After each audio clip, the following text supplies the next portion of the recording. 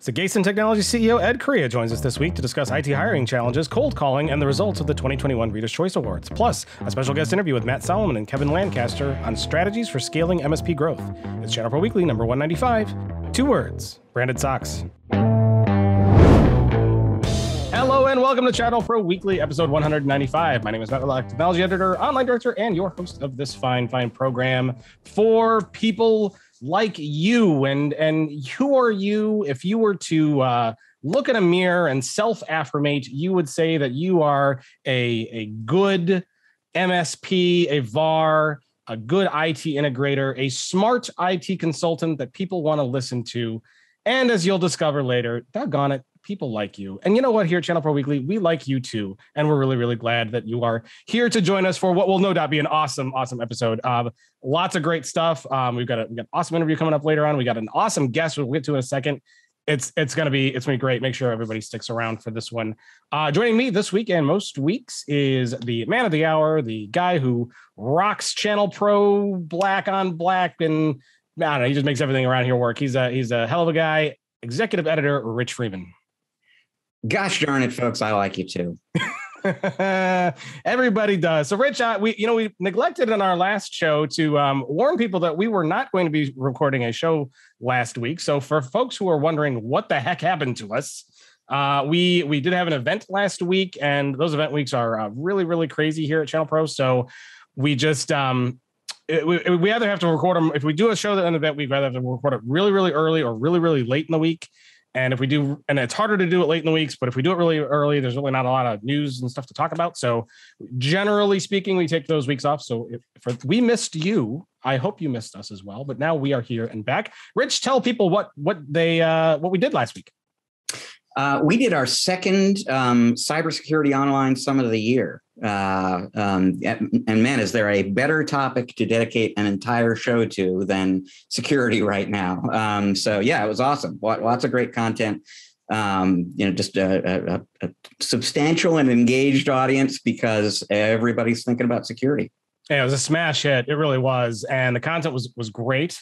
Particularly, we had a session with James Carroll, I believe his name was, right? Folks, we got to get him on ChannelPro Weekly to talk. It was, and just do what he did. It was just fascinating discussion. He kind of walked people through how hackers work, right? Because he's a white hat hacker. So he actually kind of like walked through step by step some of the things that they've done to hack people. And he shared the story of putting one of their guys in a box and shipping it to a company. Yeah, he talked about that a little bit. It's amazing. Yeah, unbelievable. And he had this awesome story about like they just kind of like shadowed somebody into a building, and then there was like this big fishbowl of flash drives that they branded with that company's name. And he's like, not only did those flash drives like end up all over the inside of the company being plugged into everything because they had like malware and stuff on it to report back, but he's like a team ended up taking it to Vegas and giving it away as show swag. So like all of these, it's like amazing stuff. Like we got to get him on. But yeah, it was a great show. Very, very very, very timely content. Cybersecurity is obviously top of mind for everyone. It's something we talk about here on the show a lot. So exciting stuff. Now, who was that man that just appeared on your screen if you're watching on YouTube? That is our guest host today. I'm super, super excited to have him here. He's the founder and CEO of Sagacent Technologies, a 21-year-old managed service provider in Silicon Valley. He's a 43-year IT pro, bringing a unique blend of business management experience, operational know-how, and computer industry knowledge to Silicon Valley. Please welcome Ed Correia. Welcome, Ed. Hey, happy to be here. It is awesome to have you on. I'm really, really, really glad you're here.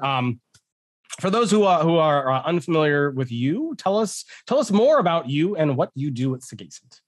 Mostly I lose sleep because I'm so worried about clients over the security issues. And it's, I'm trying to take those clients by the hand and explain that the old way of doing technology, just waiting for it to break and then calling us, is no longer acceptable. And we try to lead everything with security. And, it's a battle, but I feel like it's a worthwhile one. We're saving one business at a time. Yeah, lucky for you, Ed, that this episode of Channel Pro Weekly happens to be sponsored by MyPillow. You know, with your new MyPillow, you'll get the greatest night's sleep of your life. I'm just kidding. It's not actually sponsored by MyPillow. I just trying to make Ed laugh. So I mean, Sagacent's been around a long time. Tell us a little bit about your company and kind of how it's grown over the years and how that's worked out for you. Well, it's funny. I'd worked for 3 other national IT companies before I started Sagacent. Had enough challenges with the way management would focus on clients or not. And I decided to hang my shingle out there and try and do it myself. I really didn't know how to run a business. And boy, was that a lesson I learned very quickly. First couple of years, I was out there trying to do break fix and wait for the phone to ring. That was a bad strategy. We adopted managed services largely before it was a common word.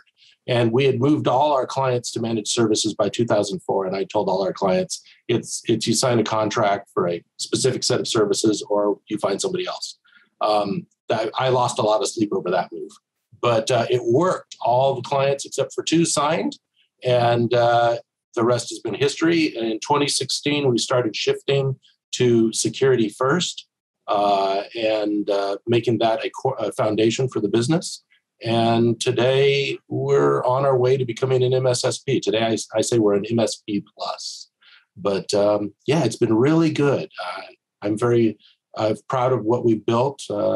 But wish I'd done more businesses.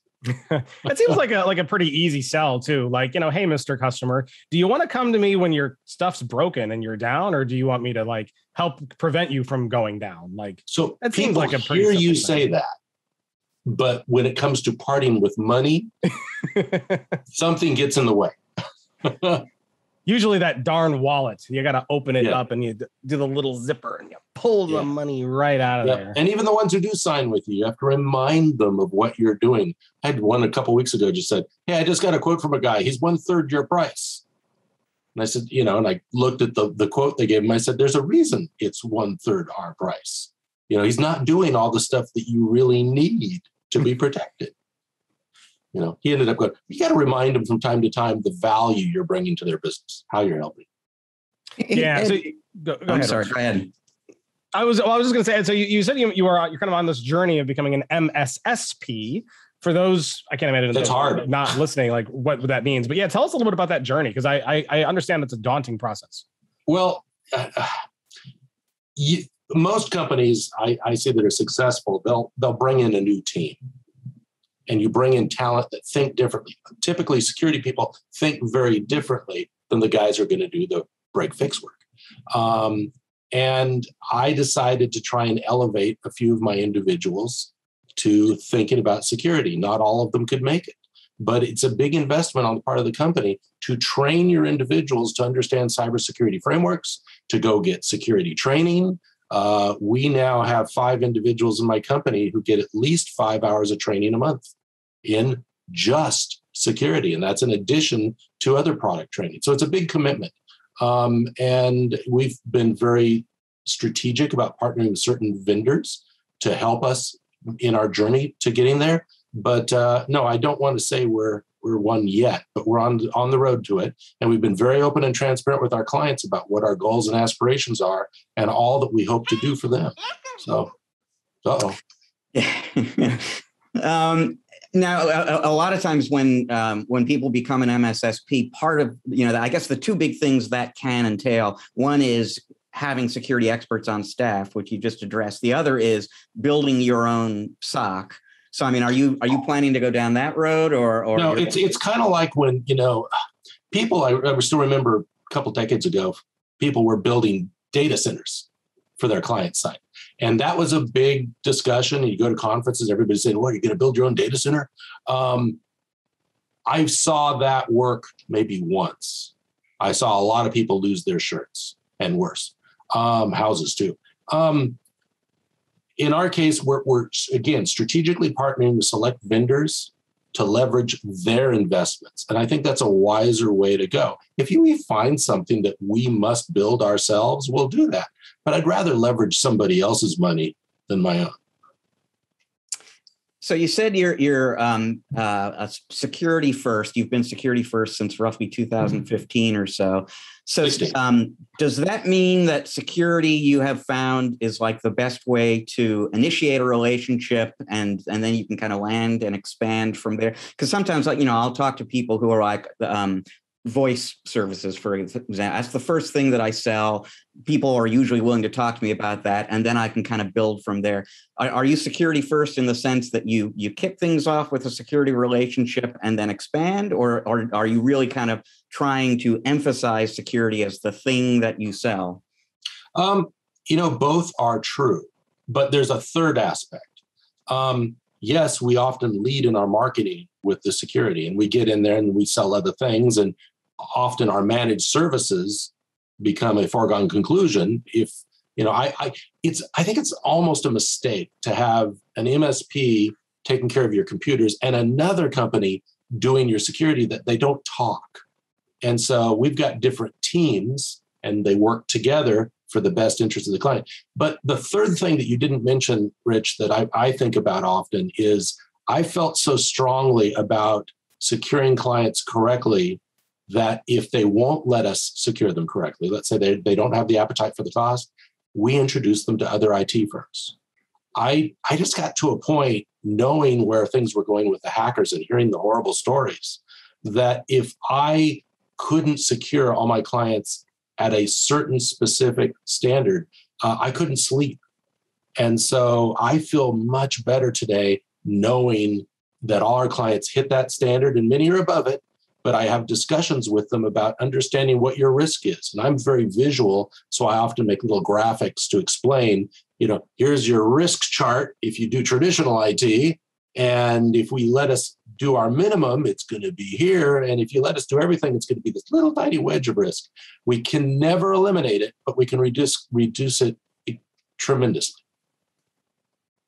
And you used to have a hard time sleeping. I'd like to introduce you to our next sponsor, which is Sealy Mattresses. Sealy Mattresses have lots of coiled springs individually. I'm kidding. I can't help myself. You know what works really well for the sleep problem?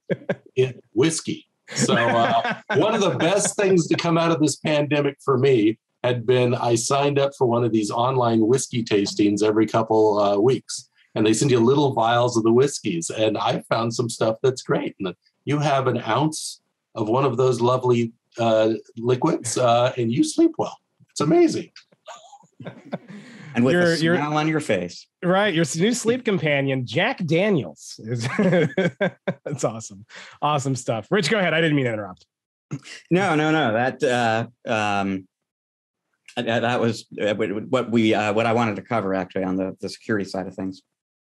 Very cool. So Ed, so other than grappling with your immense sleep problems, what else do you like to do when you're not losing sleep or trying to secure customers? What keeps you going every day? Oh, God. Well, you guys all know I'm a stroke survivor. So I had a pretty devastating stroke about 12 years ago. And one of the things that kind of appeared to me in my mind while I was in intensive care was, gee, you're not really living the life you always told yourself you were going to live. And that involved helping other people. So, I joined a local Rotary Club, and I spend a lot of time, since I can't go out and build homes and do physical stuff, what I do is I have my company help in the back end support to facilitate what they're doing. I do a lot of mentoring of college kids, helping them hopefully see the things that I wish I'd learned when I was in college before I went out and made those mistakes. It's just giving back. It makes me feel really good. So, and I guess between my wife and I, we like to travel.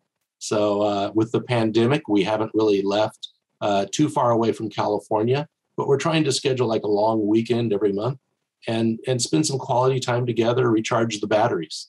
But I'm hoping next year, maybe Italy or Europe or England or something. Oh, very fun. Yeah, that would be fun for sure. Yeah. We can save a couple of these for 5 questions at the end, but any particular places that you traveled to that have stood out? As like a favorite? Maybe a hotel that had really nice mattresses? I don't know. Oh, my goodness. Well, I'm a very big fan of Mexico. My grandfather took me down there when I was 8 the first time. And I usually like to make a trip to Mexico about every other year and then go to Hawaii other years. But Catherine has been saying, okay, it's time we go to Europe. We need to go to Europe. And we're really looking forward to that. We're a little afraid to go right now, but that's going to be the next biggie. Hopefully it's next year. Awesome. Well, I hope it is. I hope you have a great trip. And you know who's also going to have a great trip is anyone who sticks along this ride of this particular episode of ChannelPro Weekly, because we got a lot of great stuff coming up. We're going to talk a little bit about CompTIA, and we got a little story with exclusive networks we're going to touch. And we got a big one coming up, the 2021 RCA. That's the Reader's Choice Awards. I just hit the website last week, and just the magazine should have just hit your mailboxes, I think, this week, right, Rich? If I remember correctly. That's right, actually. But I think my copy just showed up a couple days ago. So that is something that we're going to talk a little bit about. We're going to talk about cold calling for the faint and not so faint of heart. We got an awesome interview. We had to record it a little earlier, but we have an awesome interview with Matt Solomon and Kevin Lancaster. One from Channel Halo, the other from Venture Mentor. A great discussion about scaling MSP growth and social media and all kinds of awesome stuff. So you're everybody, like, strap in. Like, we got an awesome ride coming up. Cannot wait. Rich, Ed's strapped in. He's got the 4-point harness going. Tell us about CompTIA. What's going on with them, Rich? Well, in conversations with ChannelPro readers and in recent months, really, a theme that has popped up pretty regularly is that it's not so easy to find people to hire these days. And in fact, one of the things that comes up relatively often is that, thank goodness for work from home and all the technology around work from home, because I keep talking to people who are hiring, like, 1,000, somebody who's based 1,000 miles away from their head office, because that's the kind of thing you have to do these days to get good talent. And lo and behold, last Friday, some research gets published by CompTIA that just sort of confirmed and quantified, that observation. And I'm sure everybody listening right now, has been seeing, thinking, experiencing the same thing. But it is not your imagination, folks. According to CompTIA, and they track this very closely and continuously. The tech unemployment rate is at its lowest level right now in 2 years. It is at 1.5% as of July. In the month of July, tech sector companies added 10,700 workers. They also added 318,000 job postings. So, I mean, the gap, the delta between demand and supply, I think is really kind of illustrated right there. So if you're having trouble finding people out there, folks, everybody else is too. There is very, very little unemployment, very little slack in the labor pool for IT right now. Ed, would you say your experience is similar? Are you having a hard time finding people? Absolutely. It's interesting that we've been used to 85% of applicants don't have the skills that you need, and you have to tiptoe through it. But the number of people applying is much lower, and there's a greater percentage of people who have no background in IT. I mean, I found where those hospitality workers are applying, because they'll say, I'm running a job for a network administrator or a security engineer. And I'm looking at this guy's waited tables and did a help desk, front desk work and stuff. And I'm going, why are you applying for this role? So, some of these people, they're anxious to go on to a new type of work. That's all well and good, but you really should have some kind of training, taking a class or something. But I'm definitely seeing that. We've got 4 open recs that I'm desperate to fill. And if we keep growing at the pace we are, we're going to have more. So I'm actually, here we are, a small IT company. I'm thinking about hiring my own in-house recruiter to help me with this. This is just a monumental task. Are you finding that people are expecting that because of the labor shortage that they could just go to a company and they'll just train them? Are some companies doing that? Like, okay, you're a body. You say you're moldable. Like, we'll teach you what you need to know. Of the ones who had absolutely no background in the industry, when I've asked that question, they didn't even have a plan. They hadn't thought it that far. And I'm going, okay, desire to do it isn't usually enough to get hired. But is it in a labor shortage? That's the question. No. Well, okay. So something else we're planning to do. We're going to create our own paid internship. We used to do these in the past. And it was easier to have relationships with colleges and things. But during the pandemic, those relationships kind of fell apart for obvious reasons. So we're going to create a new paid internship program. We're going to be hiring individuals who may have very little skill. Hopefully they've got some hands-on, even as a gamer and building their own machine. But if we're going to peer into their soul, we're going to see if that's an individual who we want to invest in and grow with the company. But we're really going to be looking at the soft skills, communication, desire to grow a career. And when we see those individuals, that's going to be the next step for building our own. Yeah, I was really curious about that. Part of why I wanted to talk about this CompTIA research here is because I remember speaking with you about that internship program you used to do a few years back. I mean, I think you through the years have done a number of different things that are a little bit more creative in terms of finding talent than the average channel per reader. And if there's ever been a time when people sort of need ideas about, well, what do I do? Where do I find people? So you're doing the internship program again, and maybe hiring a recruiter. Those right there are two great suggestions that people probably haven't considered. And anything else kind of floating around that you might do to fix this talent gap? Well, Matt suggested at the beginning. So I was patting myself on the back for finally hiring individuals who were far afield from our offices just before the pandemic. And then the pandemic came and we started in. The challenge is maintain the culture and the feeling of camaraderie when everybody's working from home. That's harder.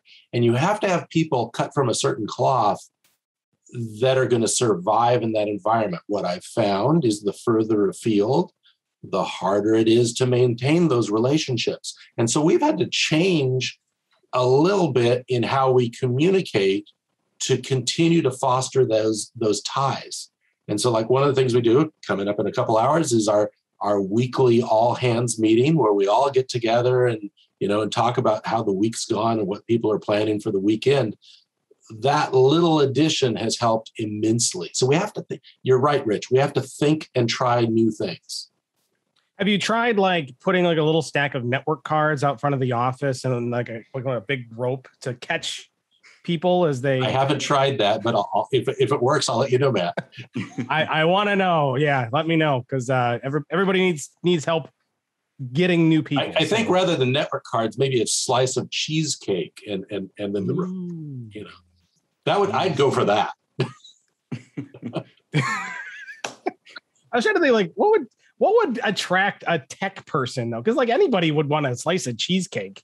Maybe like you put a Fortnite mouse pad or something out. Like what would get the techies that would have the qualifications? Well, I would tend to think a few pieces of a component. So no computer case, but maybe a motherboard and there's a video card and something else. And techies like I used to be, we can't resist to put it together. Oh, there's another one. Reel him in. Get him. And he's dangling upside down. Yeah, I love it. That's a good plan. So let me know how that works out for you. And if you need me to come bail you out, call Rich. Rich, we have another story we want to touch on here real quick. And folks, there's lots here that we're going to talk about, and we're going to touch on these stories a little bit and kind of give our thoughts. But if you want to go read the meat of these particular things and get all the details, if you're listening, go to channelpronetwork.com, find the show sheet for episode 195. We've got all the links in there listed out for you. If you're watching on YouTube, open up that description area. Hit the like button too while you're putzing around the description area in YouTube. We really appreciate that. Hey, leave us a comment too. We like those as well. But we open that description area. We got all the links in there to these stories that you can go and check out as well. So Rich, Exclusive Networks, they've got some news. We're going to kind of just touch on it quickly and then send people off to learn more. What are they doing? So Exclusive Networks, and they're a value-added distributor. They're sort of a distribution specialist. They focus on cybersecurity and networking. And so what they are doing essentially is what the broadline distributors, the Ingram Micros and Tech Datas and Synexes of the world have been doing in some cases for a number of years right now. They are kind of getting into the on-demand, the as-a-service. But what's a little bit different about Exclusive Networks is that they're doing that around security and networking gear. So the big distribution guys, they all now have these kind of hardware as a service, tech as a service sorts of offerings where you can take typically cloud software and then maybe a PC and bundle it all together, sell it to your customer at a monthly subscription rate as an operating expense instead of a capital expense. This we know is how businesses increasingly prefer to buy. And so the distributors are making it easier for customers to buy the way they want to, and for partners to sell the way their customers want to buy. Exclusive Networks is now getting into that too. In fact, they have had this XOD, Exclusive Networks On Demand platform in Europe, where they are headquartered for a while. They have just now brought XOD into the US here. And so the key differentiator here, the key difference to focus on is just that they are doing some things, they're selling some things on that as a service basis that you don't find as much via other distributors. And so it's just another way, another tool that channel pros can use to kind of shift their business model more in that as a service direction and keep up with the what their customers are looking for. Yeah, interesting. You said this was something that people should definitely go and check out. Yeah, when I think about the future and where we're going to have to adopt things like that, where much more of this stuff is in the cloud. People don't have to invest in the stuff and put it all in their office. And yeah, I think we all should be looking in and listening to what's happening here. Yeah, for sure. So we'll put a link to the story in the show notes there that we talked about earlier. So go and check that out and learn a little bit more about that. But Rich, I know what we want to move on to, what everybody is kind of interested in is results. And the results are in the 2021 ChannelPro Reader's Choice Awards has occurred and has been published. Rich, for those who may not be familiar with the Reader's Choice Awards, tell them what that is and what it's all about. Well, for us, this is one of the big landmarks on the calendar, one of the biggest things we do all year, and we look forward to it, quite honestly, all year long. So we have a few award programs and sort of specialty articles where we'll call out this or that, but the most of that reflects the judgment of the ChannelPro team. So like Matt and I and our colleague Colleen Fry, like this week, we're in the process of selecting the ChannelPro All-Stars for this year, which is where we call out really notable accomplishments in the vendor community. But that's us talking to you about what we think is interesting. Reader's Choice is where you get to tell us what matters to you. We give you 50 categories in the tech industry: hardware categories, software, managed services, cloud, security, et cetera. We give you hundreds of you, speaking on behalf of your peers, a ballot and let you vote for your favorites in all these different categories. And then we anxiously await the results and see what you selected. And it's in our August issue pretty much every year.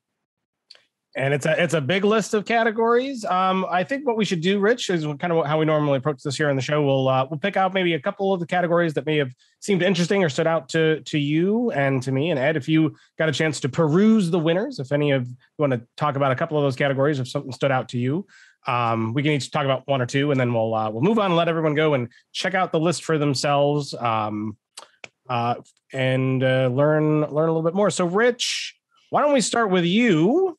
Why don't you pick one category to kind of talk about? Well, is it cheating if I quickly run through three? Because the results aren't themselves the significance here, but I just do want to call attention to the fact that there are some new categories on the list here, and all of them, the three that I quickly want to mention, are categories that really should have been on the ballot earlier, and we're sort of rectifying a lapse by finally getting in there. So, for example, we finally this year handed out a documentation award for the first time, and by surprise, IT Glue took home the gold medal first year in documentation. We handed out our first EDR/XDR award this year. And XDR is a new enough category that I don't feel like we're late to the game there. But how did it take us this long to have an EDR award? But the one really interesting thing, so the winners in order were Sophos, Microsoft, and Fortinet in EDR/XDR. Did you notice who's not there? SentinelOne, which is like the Kleenex of EDR. I was going to say, I really was astounded that SentinelOne wasn't there. And they scored very well. I mean, I can't remember if they were fourth place. They probably, but they were near the top in the results. They were not in the top three. It was very, very interesting. But we know why that is. I mean, SentinelOne didn't want to sell themselves to smaller entities. It took a while for distributors to say, hey, we'll resell it. So SentinelOne's kind of new in the marketplace. For those of us who adopted it, like me, it's made a big splash. We love it. But yeah, it's kind of new to the marketplace for the typical SMB. I think that's exactly right, actually, and that has very much been a strategy on their part, because like they're partnering very closely with Enable now, and that's a similar sort of thing. Instead of going after that MSP market ourselves, we'll maybe do that through somebody else. So yeah, you're probably right. There are a lot of people out there who just don't have that direct experience with them yet. And then the two other categories that we should have had before, we finally got them now. That there's password management / identity and access management and security awareness training, both huge security related categories. And the one interesting thing in those results I will flag is that the gold medal winner in our very first password management, identity access management category was LogMeIn for LastPass. Which is just interesting to me. Because the LastPass folks have just, really within the last, 6-12 months, something like that, I think they've begun going out to the channel again. But LogMeIn kind of has a not so channel friendly reputation. It was interesting to me to see them take the gold medal in this category. It's a great product, but LastPass, yeah, or LogMeIn, or both. But a difficult relationship to keep, so, MSPs, we have a challenge. It's like, who are you going to partner with and why? Yeah. So Ed, do you want to pick a cat? See, Rich, I said pick one category, pick like 9 to talk about. Would you like to pick one that stood out to you? Well, there's a bunch. There's a lot of categories. Yeah. I'm thrilled to see that certain vendors that I really have made a part of my company to be ranking so well. Datto, a great company. And for those of you who haven't partnered with them, when you do, they become a part of your company. That's one relationship I'm really happy I built. Security awareness training, I think that's really incredibly important. I'm a little frustrated to see KnowBe4 came in number 1, but they've got the best product. And again, it's a situation where it's the best product hands down, but a difficult relationship because KnowBe4 wants to go direct. Yeah. Which is interesting because the second and third place finishers there were WebRoot and ID Agent, both very channel friendly. But maybe the theme that's emerging here is at the end of the day, channel pros will go with the best product, even if it's not the best partner experience. I think if it's critical, they will. That's true. Yeah, I will pick out a category because this is the first time I think in Reader's Choice Awards history, Rich, correct me if I'm wrong, we have a 3-way tie in one category, which I thought was kind of interesting. 3-way tie. I think you're right. Yeah. So the best networking category, best networking vendor, we had Cisco in the lead for gold. We had who was silver there? Ubiquity was silver, and then we had a 3-way tie for third place, which was Aruba, Datto, and Netgear, which I thought was pretty fascinating.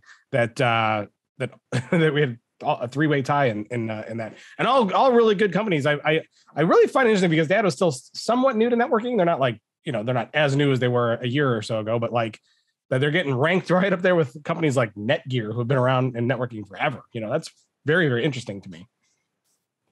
Well, Datto's doing something very unique.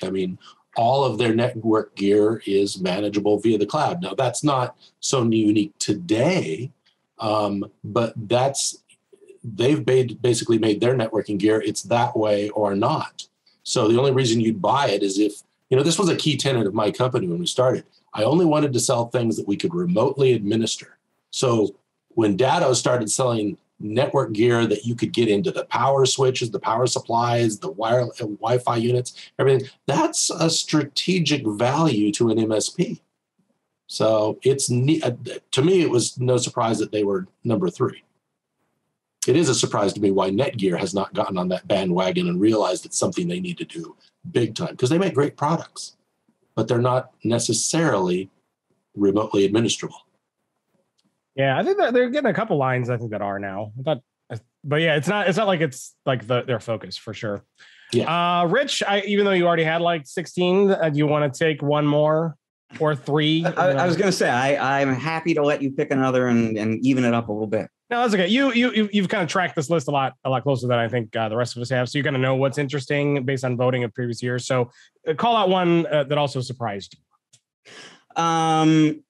Well, I don't know that it surprised me, but it was. This is another new category, and it's like if there was any one argument that had to be settled, this is it, right? Especially now. So we added a video collaboration topic this year. So this was your chance, Channel Pros, to chime in on Teams versus Zoom and tell us your pick.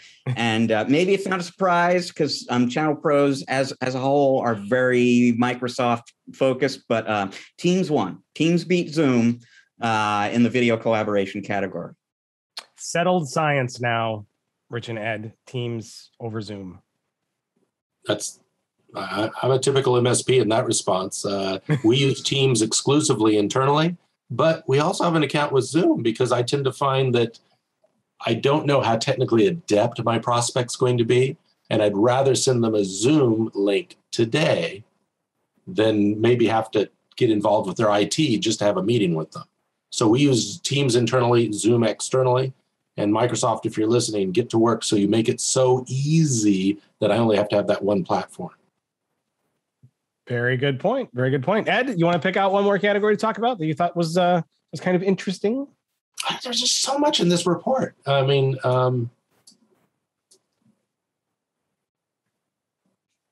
don't know. I mean, the best network security vendor, SonicWall. SonicWall's been a champion of our channel. They've really tried to support us. It was interesting when I was looking at best endpoint security. It was Sophos was number one. So things flop around and move around. If you haven't seen the report, you just got to go through the report because it's really interesting. You're not going to agree with everything, but you need to be keyed into these things because people, as soon as they get to the top of the heap, they start sliding down. So we need to know who's up and mobile and coming up. Yeah, Rich. Any of these were like you're like I cannot believe they won? Like, was there anyone like that was like really surprising? It was kind of similar. We talked before about the, EDR category. Why isn't SentinelOne in the top 3? That's amazing. We had a hyper-converged infrastructure category and no Nutanix. And the winners were Microsoft, I think, got the gold, and AWS tied for silver. And the presumption is that's Azure Stack on the Microsoft side and Outposts on the AWS side. And I guess I am continually reminded that those platforms, which I tend to think of as being bigger, bulkier, more, mid-market enterprise, they're very popular with our readers. Very much so. You can tell this is definitely like a lot of business users, especially when you get down to things like best laptop, which I like to keep an eye on year to year. Lenovo's still in the lead, but Dell and HP tend to go, I think, back and forth for silver and bronze, depending on the year. And this year, Dell's in silver and HP's in bronze. We'll see what happens next time. Lenovo was the runaway winner for many years.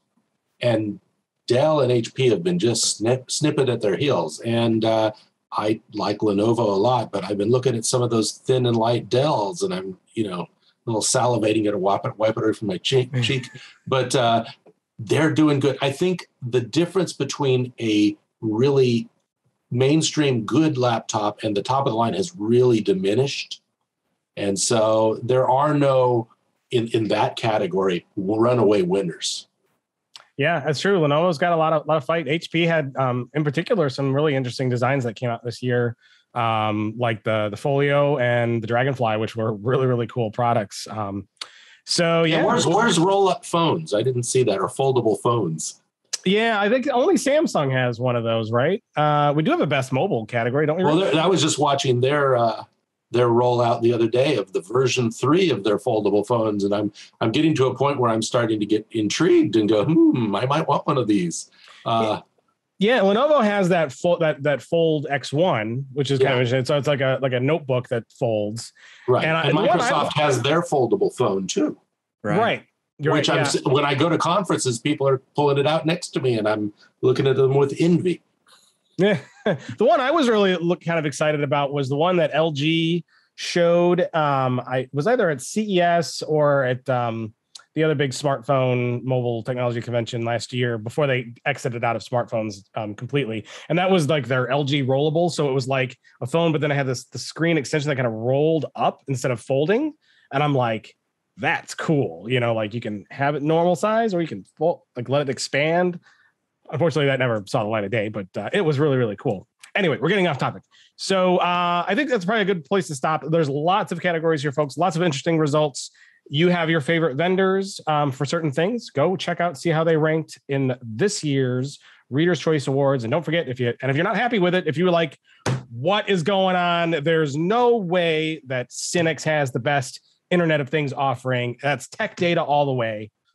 I don't know if you'll be that animated about that, but if you are, hey, there's always next year's 2020 or 2022 Reader's Choice Awards. Go make sure next year you vote and you can set the record straight. Have your vote. Or send your complaints to Rich. Or yes, you could podcast at channelpronetwork.com. Any complaint you have, I will make sure that gets right over Mr. Rich Freeman right away. No, and hey, send us your thoughts on this on the list. That email address that I gave you is real. We always love to get emails, and send it our way. Podcast at channelpronetwork.com. All right, Rich, I think it's probably a good place to move on and talk about something that I know lots of people dread, and people are either really good at it or they just fear it more than anything else, and that is cold calling. Rich, tell us what this is about. Yeah, well, the reason we dedicated some space to this topic in the most recent issue of the magazine is exactly what you're talking about there. I mean, I think a lot of people listening right now recognize that cold calling probably should be an important part of your marketing routine, but it's also, maybe especially for channel pros who tend to be a little more on the introverted, shy kind. It is not an easy thing to do to talk to strangers on the telephone. And so we have a brief article in the latest issue of the magazine with just a few quick tips about maybe things you can do to make that just a little bit easier for yourself. One of those tips basically was to not rely too exclusively on cold calling. If you're using other marketing techniques, including some of the stuff we're going to talk about later in the show, that can kind of ready the way for you so that somebody on the receiving end of your call knows your name, knows your company, is maybe a little bit more likely to actually take the call so that you're not wasting your time placing phone calls that nobody ever answers. Scripts can be very helpful, especially if you are at all uncomfortable or awkward on the phone. So prepare a few of them for different audiences, the decision maker, the gatekeeper who's going to get you to the decision maker, et cetera. So think about the 2 or 3 kinds of people you're likeliest to end up talking to, and think through what you want to say to them so that you're effective and crisp and compelling in your delivery. And then remember, and I know this is something Ed believes in big time, just remember, especially if you're speaking to the decision maker, this is probably a business person, not a technical person. So you need to be talking about business, not technology. Don't talk about the stuff that you know best and are most passionate about. Make sure you're talking about what's really going to matter to them. But with that, I kind of want to turn things over to Ed, because I mentioned before, Ed, that, I have long thought of you as somebody like a go-to source of insight on recruiting, because we've had interesting conversations about that before. But you're also someone who I think of as being especially disciplined about, dedicated towards marketing and making the time and actually building that into what you do. So I was curious to know what you think about cold calling and its effectiveness and how to do it better. I think cold calling is essential. I think it's harder than ever. And at my company, unfortunately, it falls on me. And so it doesn't always get done. It will for a period, I'll schedule it on the calendar and everybody knows, and I'll tell them I'm doing it so they can help hold me accountable. But my ego is only so strong, and you're getting hung up on and you're getting rude people. It's brutal. More power to people who can do this all the time, because they must have skin as thick as iron or something. But it's tough, but you still got to be able to do it. I will tell you, one of the reasons I'm so good at marketing is because I try to find any other way of attracting a prospect than having to call them, because I'm least comfortable with that. It's got to be harder and harder too, particularly as like millennial generations, the younger whippersnappers that have never really grown up with voice calling being a big thing. I remember, like, when I was young, it was like, you wanted to talk to a friend, you picked up the phone and you called them, and like you talked via voice. And the kids today, they don't do that. I mean, some do video calling. I've noticed that, like, at least a lot of the younger generations that I see, they're very good with video calling, but otherwise it's text only, and it's very, very little like pick up the phone and call. Yeah, and executives and decision makers increasingly are just not answering their phone. They're looking at the speech to text transcripts and deciding who they want to talk to, or those calls are going through some kind of reception person. So it's brutal out there. Any other tips that you could give us that you found been successful? Well, Rich actually said it. So it's think about what's going to intrigue your audience. And you've literally only got, in my mind, 7 to 10 seconds to intrigue them on a message. Assume that when you're doing the cold call, you're probably not going to get anybody, but you'd better have a good hook. How are you going to offer them something that's going to improve their life or their business, and intrigue them right then? And if you don't, it's over. I'm very quick with that when I get the vendor calls. Okay, that's nothing, flesh, and they're gone. So how about something like this as a hook? If you ever want to see your dog again, you better stay on the phone. I don't know who you are, but I have a set of skills. That's awesome stuff. It'll be interesting to see as time goes on how important cold calling is in 20 years. When you get a new generation of people and executives that maybe don't use the phone as much. Maybe social is much more widespread as a communication mechanism. Well, we look at things that are high likelihood of success. If you're doing marketing via the internet, so you're casting a very big net. I always think cold calling is a lot like being a sniper. If you make a connection right then, you've hooked a live one and you're going to have a meeting. That's great. But there's a lot of things that have to happen for you to be successful in doing that kind of work. And if you think about the sniper, they go through a lot of training versus I can just throw a net out in the ocean and reel in my catch. You're going to get a lot of bycatch, maybe not good fits. So there's reasons for the cold calling, but there's also a major job to do if you want it to succeed. Is there such thing as like cold visiting? Like, do you have staff that just goes to businesses? Well, what I like to do is if we're in a new building and we just signed an agreement, is go introduce myself to everybody in that building. Doesn't take many minutes. Most people are not going to care about you, but occasionally you get those individuals, really, well, we're looking for a new company and they signed with you. Great. Let me make an appointment with Bob so you can talk to him. It's worth your while. Come on.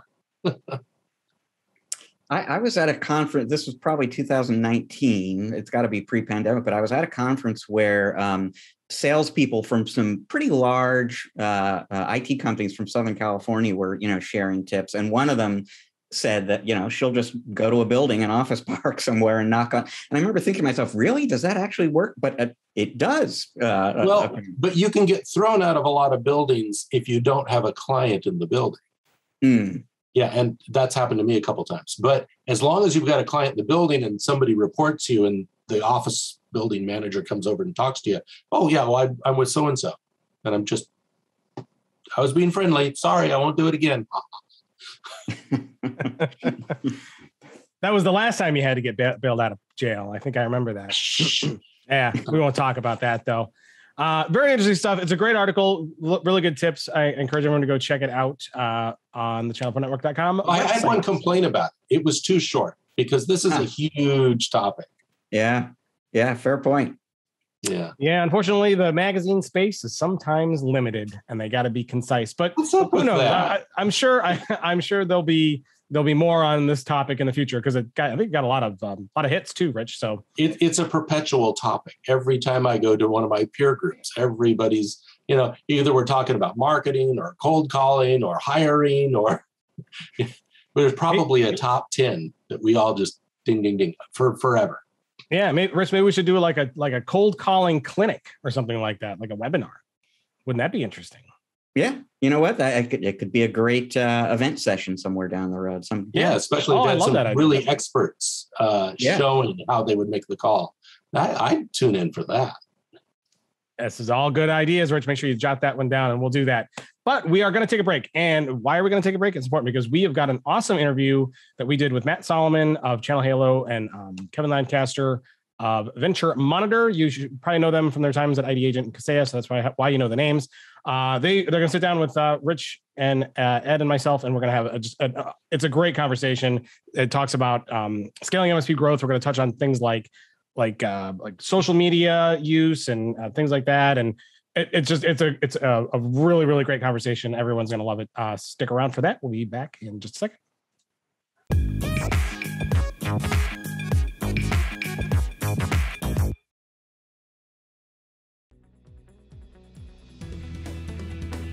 Ready to grow your business in ways you haven't even imagined yet?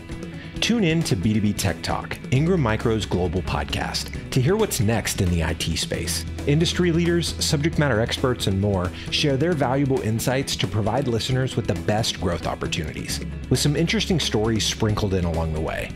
Listen, subscribe, and follow B2B Tech Talk wherever you listen to your favorite podcasts, because it's time to imagine more.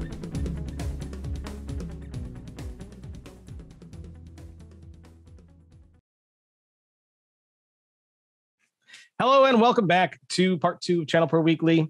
Modern day SMBs are faced with trying to understand the growing complexity of IT paired with a huge need to secure themselves from the increasing number of threats in the world. A lot of them need help. It's never been a better time to be a Channel Pro. But MSPs face their own challenges growing and scaling their businesses to meet increasing demands from their customers. Now, here to talk about some strategies for MSP growth is Matt Solomon of Channel Halo and Kevin Lancaster of Venture Mentor. Welcome, guys. Thanks for having us. Yeah, excited to be here. Long-time listener, first-time participant. Oh, fantastic. Well, we're really glad to have you here. If you can take a couple minutes to, Matt, we'll start with you. Tell us a little bit about you and what you do at Channel Halo. Sure. Well, probably most people in the channel know me from my days with ID Agent, with Kevin, of course. Over the last couple of years, I've been on the road talking to MSPs at events really all across the world about dark web monitoring and security and really sales strategies. After the acquisition, stayed at Kaseya for about 2.5 years and decided it was time for me to move on and try to do my own thing. And I launched Channel Halo back in June or July, I guess, of this year. So not very long ago, where I'm doing consulting with both the vendor side and the MSP side on go-to-market strategies, social selling, and presentation skills. Because I noticed a real gap in kind of the storytelling. When we were at Dallas ChannelPro, I started watching some of the vendors because I don't always have time normally, and I was like, man, there's a real need for an improvement in messaging on both sides. So that's what I've been doing recently, and then having a great time. It's pretty fun to be a vendor agnostic for the first time. I'd imagine it's pretty scary, kind of leaving something very secure like a part of Kaseya, and then kind of going out on your own. What has that been like for you? It was definitely a leap of faith. Luckily, I have Kevin as a mentor, and I've been able to ask him lots of questions. Some of them very basic, but I was able over the last couple of years build a pretty good reputation. Got to know a lot of people. Had that luxury of being out, in front of MSPs and vendors, and so the response I got has been overwhelming, even from people who you would consider competition, I guess, in the consulting world. Everybody's so willing to share, and that it just reminds me of how amazing this community is. MSPs share stuff in peer groups, and it's kind of the same thing on the vendor side, from what I'm seeing. And yeah, I've had new opportunities to do really fun things. Like I'm a brand ambassador for Build It, the event coming up in a couple of weeks, IT by Design, and so I'm just doing new things, and it's been a lot of fun. Awesome. So, are you working like out of your home? Did you get an office? Well, how officially established are you? Yeah, I'm out of my home. Now my setup at home was better than my setup was originally in our old offices. So yeah, I think I've got a great little office at home that I'm enjoying. And, I also try to get on the road and be part of the event still. So cool. Does it have its own like espresso maker? Because that's how you know you have a really good home office. Technically, our apartment complex does. So if I go down to the lobby, I can make an espresso. So that's the best. That's the best. Well, awesome. Well, thanks for being here. I got really excited to pick your brain about a lot of the things we're going to talk about. Kevin, I'd like to give you also an opportunity to tell us a little bit about you and what you do at Venture Mentor.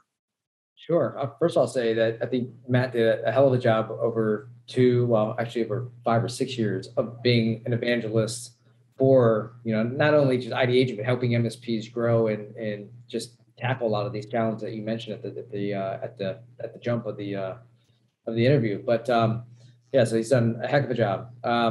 So my background is being a serial entrepreneur. So I've founded consulting companies, professional services companies, tech companies, scaled them, and most recently exited out of IDagent, sold that to Kaseya.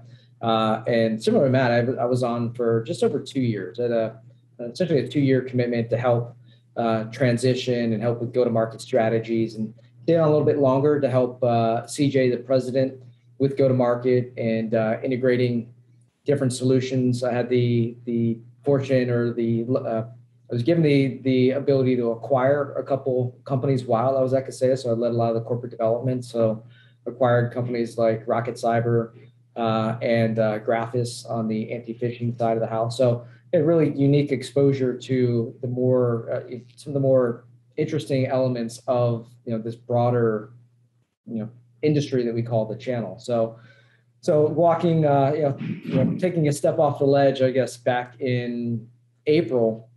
Similar to Matt, I had a number of organizations that reached out and said, "Hey, we'd like to replicate what you did at IDagent. Help us figure out the growth model. How do you create the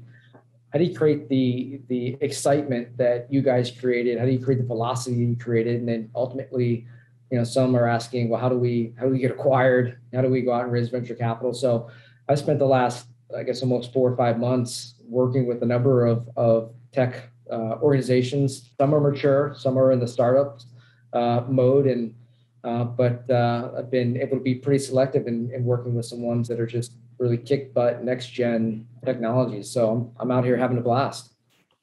Well, that's fascinating and very exciting. I've really noticed that talking to a lot of entrepreneurs that it's almost like a genetic part of like who you are. Like you start a business and then you sell a business and you just have to start another one. Like there's never seems to be an end. Is that how you would describe your experience? It's absolutely twisted. Yeah, we're sick individuals. Now, look, with the consulting firm that I've owned for the last almost 20 years now, right? That's been around for forever. Spent time working with, I guess, roughly 3,000 companies and helping them in different various stages of their growth, of their maturity model. A lot of them are focused on the public sector. So maybe they had a solid commercial practice, but they wanted to grow and sell in the public sector. And so we did a lot of incubating and development of companies. And so aside from starting my own, I had the experience or the ability to work with these companies for when I was really actively involved for about 15 years. And you get the bug and Fred and CJ and everyone at Kaseya, they were beyond gracious in acquiring IDagent and allowing us to do to flourish, I guess, under the IDagent brand or the Kaseya brand. But to your point, yeah, it's kind of it's part of your DNA. Like you can't stop thinking about what can you create next, what value can you create, and how can you help people, and that's where I'm stuck, I guess. So what's the addictive part for you? Because I've talked to some entrepreneurs where like the part they're addicted to that they always have to try to get back to is like when they hit some kind of size, like I've scaled it to this. Some it's like they just love the tough part of the very beginning when you're scrapping as much as you can to grow initially. What part is it for you that really draws you back? It's probably all of the above, but I think the two that stand out, I think I was mentoring or coaching Matt on this. Like there's some days where you're locked in your home office and it's like, it's tough, right? It's like you're slugging through, how am I going to figure this thing out? What am I going to do? You have a lot of self-doubt. What is my value? People are really going to, buy what I'm selling, right? Do they, my experiences really translate into being able to help people? And that's, I think, in looking back in any business or any platform, especially with ID Agent, right? You look back and you're like, man, that those early days were, some of them sucked, don't get me wrong, but they help you grow. And so I think that's one element of it. And then I think the other is just it's the ability to have impact, right? I see that actually, which is interesting in some of the groups I've been working with. And you talk to the founders, and whether they're technical or they're business founder, and I think the most common trait that I'm seeing is that they want to have an impact. They want to help solve problems. And I think if you go into these things, with that type of mentality, that's when everything else falls into place. If you pick the right problems to solve, then the rest should come relatively with ease. But it's not always the case. But I think it's looking back and being able to appreciate the tough times, but then looking forward and seeing what problems can you solve with ID Agent. It was very clear, like cybersecurity is just it's a boil the ocean concept, and it's just it's mysterious, and most of the MSPs are still trying to figure it out. And we brought along something that just made it so stupid simple. Like, this is your password, and you need to do something about it. And when people saw that, and they had that like moment of like, oh crap, we knew we're onto something. We knew that we're going to actually have a pretty big impact. So, well, and I was going to add, there's two parts about that. It's so much is about the journey, though. I think, just going through what I'm, with Channel Halo and starting, to your point, you have that doubt.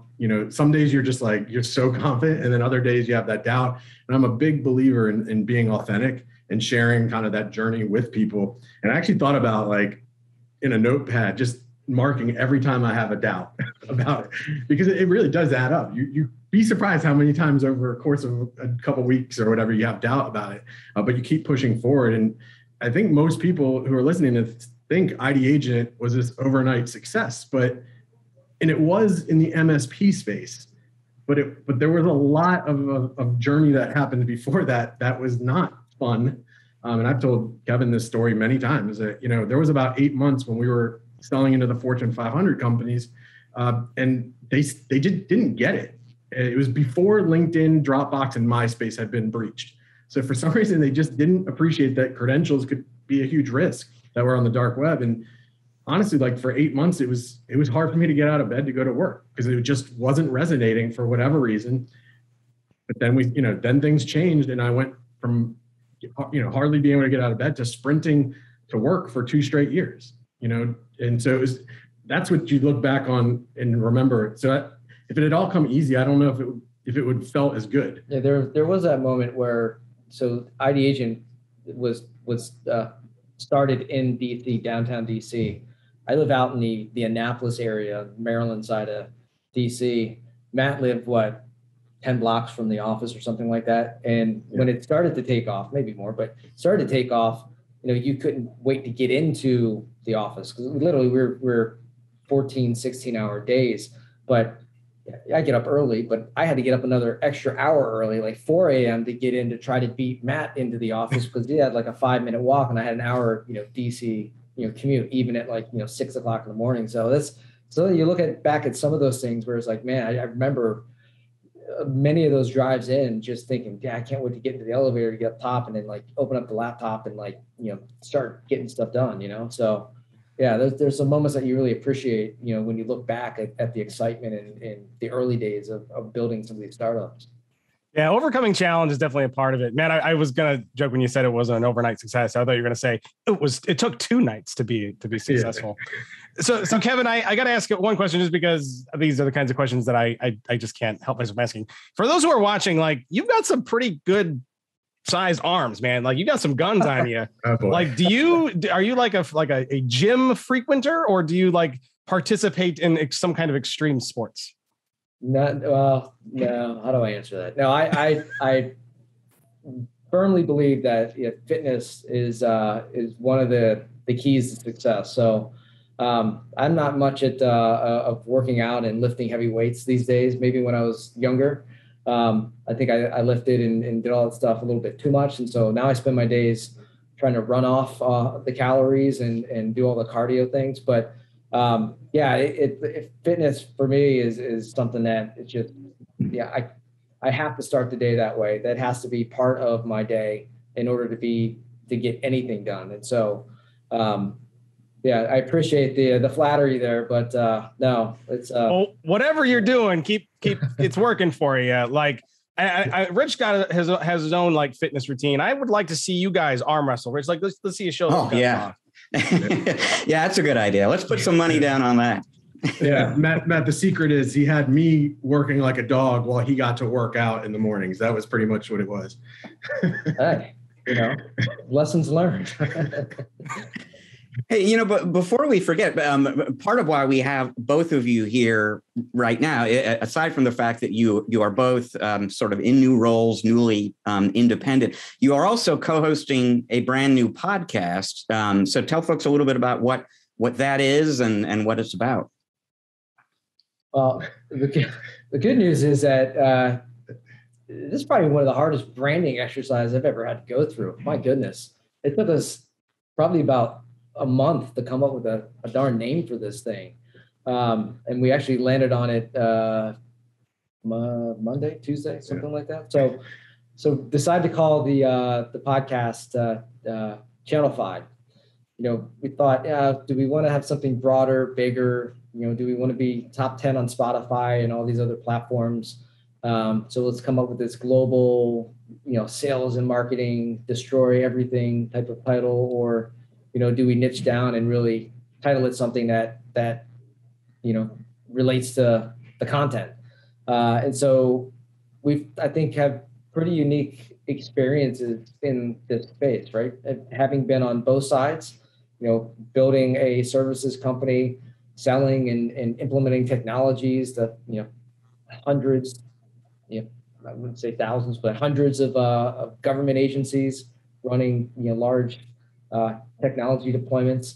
And a pretty interesting perspective and maybe appreciation of the MSP side for what it takes to build an MSP and those types of businesses. And then I've had the fortune to be able to build technology companies and then work at one of the tech titans in the industry, Kaseya. And so thought we had a pretty interesting perspective. And then Matt's background, if anybody has followed Matt for the last 4 or 5 years, it's been amazing to watch him just, flourish out there in the world of social and social selling. And so I think Matt has built a pretty unique skill set and experience in social, and that translates very well into what, how people sell today, how MSPs sell, how vendors sell. And so we thought, bringing these two capabilities or skill sets, experiences, life skills, whatever, together in a podcast, we thought it would be interesting. It might not be. People might say this is the worst thing that I've ever heard, but we'll keep pretending that it's cool. Well, and I'll just add it. I think one of the things that we wanted to hone in on is also, there's the obvious people in the channel that you're going to bring on, but we also want to bring insight from outside of the channel. It's something I did at ID Agent, where we would bring in sales and marketing experts from other industries, because sales and marketing is applicable across industry. It's not one.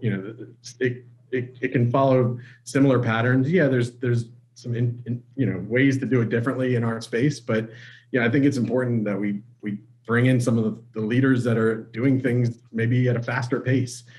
And so I think allowing MSPs to see that, I think, can also help them separate themselves from other MSPs, and same things with vendors. And so right now we have it more in so we do live sessions and we're putting them on YouTube. We're stacking them for the podcast because for the algorithm of like Apple, you have to have a series of podcasts when you first launch for them to even care about it.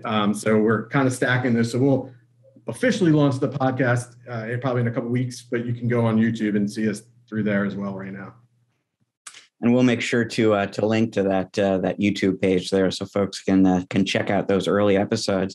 You know, Matt, one of the things Kevin just highlighted there in terms of your areas of expertise is social media marketing. I mean, in your experience, how widely do channel pros out there use social media in marketing, and how well, on average, do they do that? Well, yeah, I'm certainly starting to see it more. Obviously with COVID, people started getting more comfortable, I think, in front of the camera. But overall, and I'm not just talking about in the channel, overall, there is not a lot of people that are taking full advantage of social media. I think there was a statistic that 1% of I don't know how many, there's like 300 million users, or it might even be much higher than that, of LinkedIn. It's only 1% are consistently putting out content. And if I'm an MSP owner and I'm thinking 1%, that means like nobody in our space is probably putting out content. I could really stand out just by putting it out there. And you almost force your way into an algorithm of being in front of a network. And the unique thing about LinkedIn versus like Facebook, if you go out and post something on Facebook, it's really tied to your network. In LinkedIn, it could blow up and it could go virtual, and everybody can see it essentially.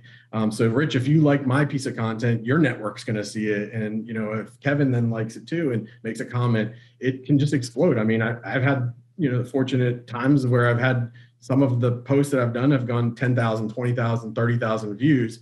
So you have that bigger opportunity. And what we often find is that, let's say you have a video that gets a couple hundred views, but you're not getting maybe a lot of people liking or commenting. For an MSP, you might not realize that somebody's watching your content for a while. And it's all part of that buyer's journey. Yeah, maybe they're not ready for a change in MSP today, but they've been ingesting your data or your content for the last 6 months through LinkedIn. And all of a sudden you get a message 6 months from now and saying, hey, I've been watching you and I think it's great what you're doing. We're not happy with our current MSP. I'd love to set up a call. And I hear example after example of that happening. They never technically engaged. So the audience is out there. You just might not always know it. And so it does take a commitment. But the ones that do it, they really do stand out. And I wanted to add. Yeah, go ahead. I was going to add that too often, you're correct. The vast majority of MSPs are not posting, but when they do, it tends to be always about speeds and feeds and technology. And your audience doesn't want to hear that all the time. Talk about things that they care about, their passions. A few months ago, one of my employees had a new baby, and we did some posts about that. They got more likes and views and shares than anything we did. And so we shouldn't be so tied up on technology. Let's talk about what people are also interested in. And often you get more visibility. You know what? Cat pictures work really well too. Those get lots of likes. Absolutely. If I could jump in on that, what was interesting is with ID Agent, we would do some co-marketing programs, campaigns, webinars, what have you, with Huntress, right? With Kyle over at Huntress. And we never talked about our products, right? We never talked about our technology, right? Kyle has one of these kind of, larger than life type personalities, and because he's technical and he comes from, the agency world, people really latched onto that. And so a lot of what Kyle would do, you'd see out on LinkedIn and Facebook, other areas, he just bring his personality out. It wasn't really about Huntress. That was a byproduct, and ultimately, he was able to demonstrate the technical chops, and people really, gravitated toward it. But I think that's one of the things that's really missing in this space right now, and that's one of the reasons, honestly, why I think we did really well, we had first mover advantage in the marketplace, and we got tremendous scale early on. But there was a point maybe a year into our working into the MSP space where, Matt was going out there and putting videos up there, and I was trying to keep up, but a lot of it just became, man, I see you everywhere. It was more of more of that we built a personality and a connection with the audience versus, just posting. And it was at a show. I won't name the show, but a couple of months ago, and as Matt mentioned, it's really nice to be agnostic for a while, like not having to wear a particular vendor shirt. And you go down the line and it's like everybody says the same thing, in the security space. Everybody's got the hacker with the hoodie and, the bits and the bytes, and, everyone's quoting the same statistics. And like, where the hell's the personality? Like, the ones that are going to win in this space, the vendors that are going to win, the MSPs that are going to win, in their locales are the ones that can put a personality and connect. And to your point, post things about their employees and having, children, putting the cat pictures up there and being a little bit more authentic versus, just the scripted content. And that's a very hard thing to do. It's hard just to get content out, but then it's extremely hard to be, more personable, because that's a hard thing for a lot of the tech introverts in this industry. And I was going to just add two real quick, because I think, Ed, you brought up such an excellent point, which is, bring people into your world, be authentic. You behind the scenes stuff, you'd be shocked at how well that goes over. It's funny, they're not going to be able to see this because they're listening. Like, I'm going to take a photo of the setup that we have right now, and we're on a podcast. Bring people into what's happening in your world, and it's just astonishing how much value that provides people, because then they see, oh, that I can do that too. I put out blooper videos because I think people think that, because I speak a lot, that I don't mess up on videos, but that's not the case. That's not the truth. And I put out some blooper videos, and the blooper videos got way more traction than the actual original video that I put out. And what's really interesting is the engagement I got on those videos. 50% of those engaging were first-time engagements on my content. And so tinkering with just different things. And the other thing, I'll give a shout out to Ed, because Ed, I used to have a slide deck with you in it as an example of doing something a little different, this was when I think we had in person, but you brought in an actual hacker to one of your events. I can't remember if it was in person or webinar, but it's like, okay, your networks might love hearing you talk, Ed, but they also like hearing from another person. So I thought that was a really creative idea. I mean, I'm guessing it went really well for you. Yeah, it's funny. People do business that they know, like, and trust. If all we ever do is throw out, this widget or that solution, that's easy for a person online to just go look up elsewhere. But if you're genuine, that's unique, and that's a reason to engage. Yeah, absolutely. So Matt, for the probably 99% of the people listening right now who have not really gotten started in social media marketing, what's the first step? How do you put your toe in the water, essentially? Well, you first make sure you have a profile. And it's certainly if you're an owner of an MSP, and I'm astonished to find out how many don't actually have a company page. And I think it's an important distinction. You have to have a company page, but what is going to be your main source of content is your personal page. People are not out on LinkedIn to do business with your company per se. They'll look up information about your company. And trust me, if you don't have a logo or some about me there, it will count negatively towards you. I mean, there's another stat, like 75% of buyers are doing the research, through LinkedIn ahead of time, ahead of having that conversation. So you got to make it sure that you look like a legitimate company. But really, the most of the content they're going to engage on is you as the individual. And so, number one, make sure your profile is up to date. But really, I think the first step is, because I think video is such an important piece of this content, just start doing it. I had the opportunity to speak in front of a couple sales leaders last week, or earlier this week, excuse me. And actually, I saw one of them posted his first video today. Just put it out there. It doesn't have to be perfect. But you should start becoming a voice for your network. Because I kind of have this line. It's like, you can't allow everybody else to be the voice of your network. I mean, that's what ultimately is going to happen. They're going to find somebody who's speaking around these topics and things like that, and you don't want them to gravitate towards them. You need to put it out there. So I think step one is just put together your profile, make sure it's there, your company profile as well as your own, and start just putting out your experience on video. FAQs, probably, like, everybody struggles with content. Think about what are the frequently asked questions that a small business might have about an MSP. That's very easy, kind of low-hanging fruit that you could put together. So that's another tip. And then look at other influencers, both on the channel, the vendor side, or MSPs that are doing it really well. You don't have to reinvent the wheel on any of this stuff, but you want to create your own versions of this. And I think there's lots of resources out there. You can follow me, of course. Andrew Moon's another great example. He focuses on, LinkedIn for MSPs as well. So there's lots of people out there that are doing really cool things. Bob Coppage is an MSP out there who puts out video almost every day. Yeah. So there's lots of resources available to you. I think the hardest part is just doing it. Like just doing the first one, I think is the hardest part. You'll take so many takes, you'll criticize every element of it, but it's almost like building technology, MVP, like just get it done. I did one yesterday morning. I got inspired, I guess, when I was halfway through a run yesterday morning. I'm like dripping wet. We've got the mid-Atlantic humidity.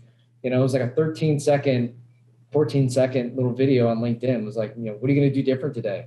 Just something that small. And I got people reaching out directly on LinkedIn, asking about different technologies. It was interesting how something so quick, 13-second, just non-scripted, how much of an impact that can have. But it's never been easier. I mean, you can set up Zoom and tell it to record you.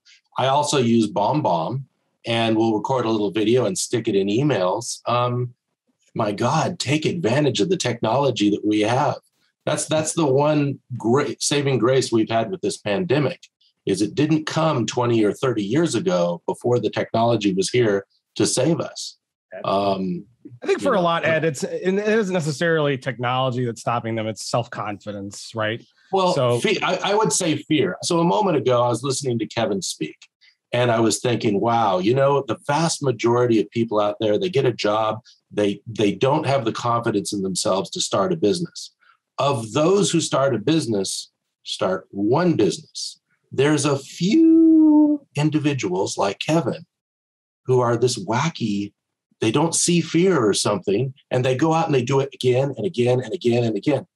My big regret is that I didn't start my business earlier and allow myself to fail, because I would have learned huge lessons. And when I did finally start the business, I wanted it to succeed. And so here I am 21 and a half years into this, and there's Kevin who's done opportunity after opportunity after opportunity. I'm jealous, but the fear held me back. So I think the fear holds a lot of individuals back from ever making the first step.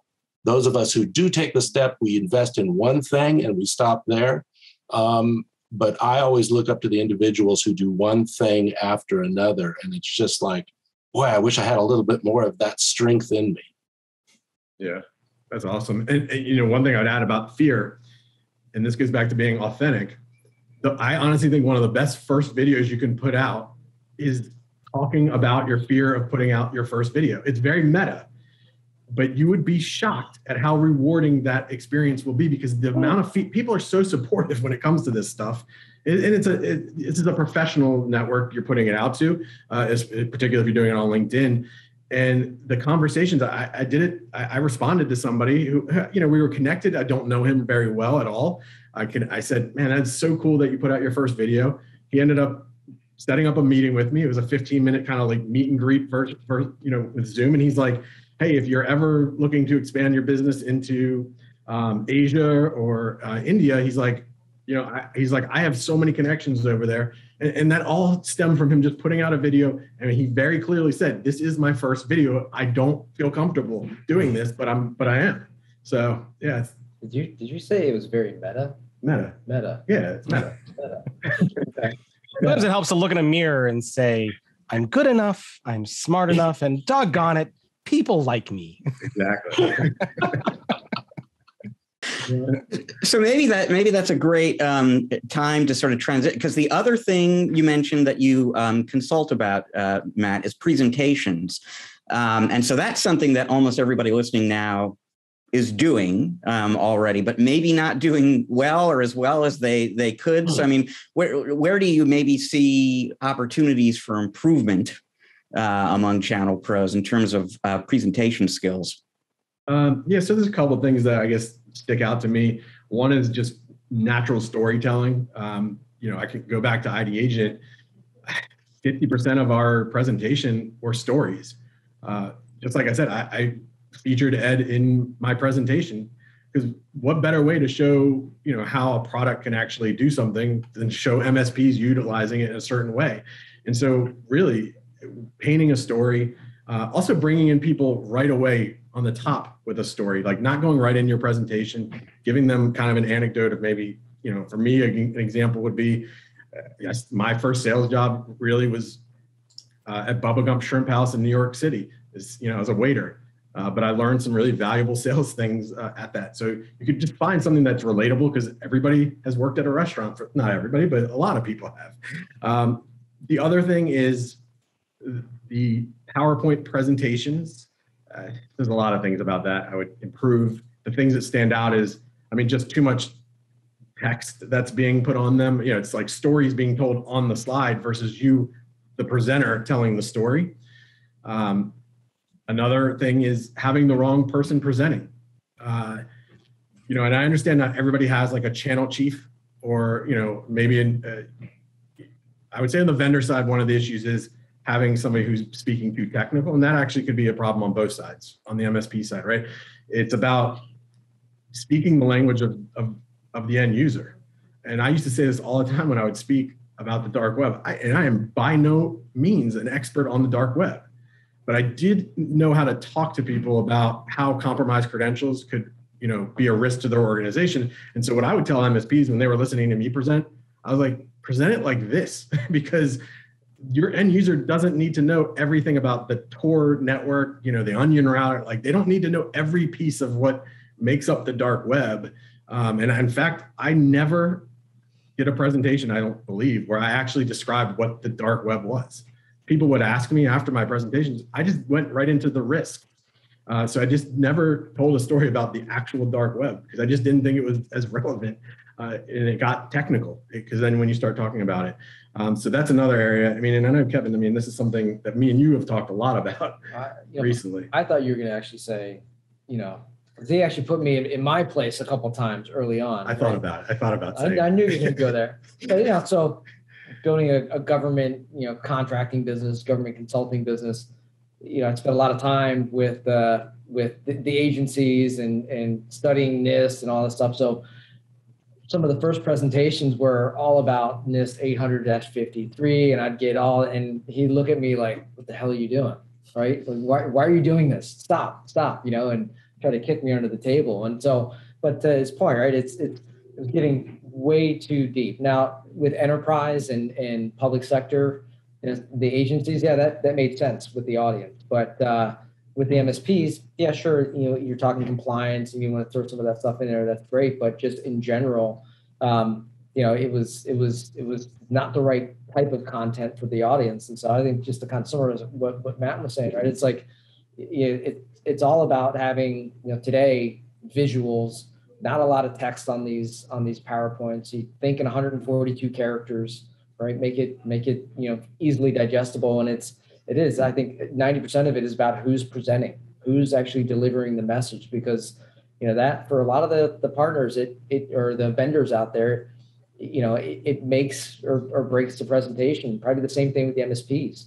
And I'd love to see more owners of MSPs take the time and just push themselves and figure out how to present, right? Because that's bring the authenticity and that stuff to translate into business. So and be aware of your time. So Rich, this is at some of the large events, vendors sometimes only have a 30-second pitch, and I would see them get on stage knowing that their logo is going to be in like just a huge screen behind them, but yet they would say their name, their title, their name of the company, which I saw many get 15 seconds into it and they hadn't even talked about why they're here or whatnot. So, there's a lot of things that I think vendors and MSPs need to be aware of. And, that's part of what, I think one of the bigger reasons I started, doing the consulting, because I noticed. Say, don't be long-winded, because you're always telling me I'm getting long-winded. Well, that too, yeah.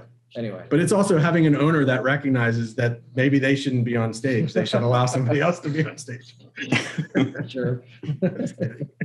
So for the record, I can take you on being long-winded, Kevin. So I'm the king of long-winded. It's a totally different topic, but I want to take advantage of the fact that we've got somebody here who consults with vendors about channel partners and channel programs, because you're sort of you're like a liaison in between the channel partners and the vendors in a sense.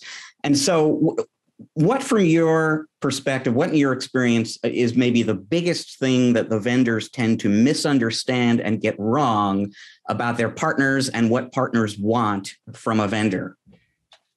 Great question. And so I've spent, the last several months, that's the one area that I've probably spent the most time on working with vendors. To Matt's point, right? You go to an event, and whether it's a pitch or you go down the trade show, row and talk to a vendor, it's like bits and bytes.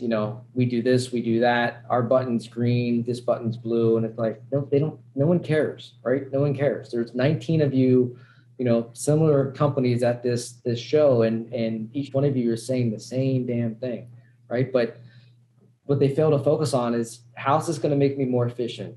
How's this going to make me more profitable? How's this going to make my customers more secure? Is this going to help me with my EBITDA? Am I going to be able to make my technicians more efficient? It's like, what are the outcomes of the product? What is this going to help me do better? What's this going to help me save time on? And everybody focuses on how great their product is, and they don't focus on the business outcome, really the need, what's driving the MSP, what's the pain point. And a lot of it circles around those things, right? How do I become more efficient? How to become more profitable? How do I cut, costs or reduce my kit costs?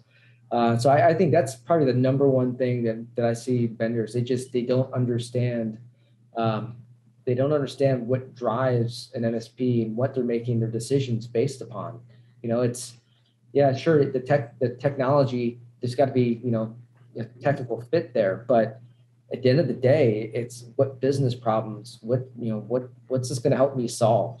And that's completely frustrating, because probably the thing that's even more frustrating than that is that you'll ask the person that's the BD or the channel chief that question, and they'll talk about the bits and bytes, and then you'll talk to their SDRs, their inside salespeople, and they'll talk completely different about the bits and bytes. And then you'll talk to the CTO or the CEO, and they're way out in another ballpark with what the value proposition of the technology is and all that stuff. So that is hands down the biggest disconnect between the vendors and the MSPs. And when the vendors figure that out, how to position and really the fact that this is collaborative, right? This is a team sport.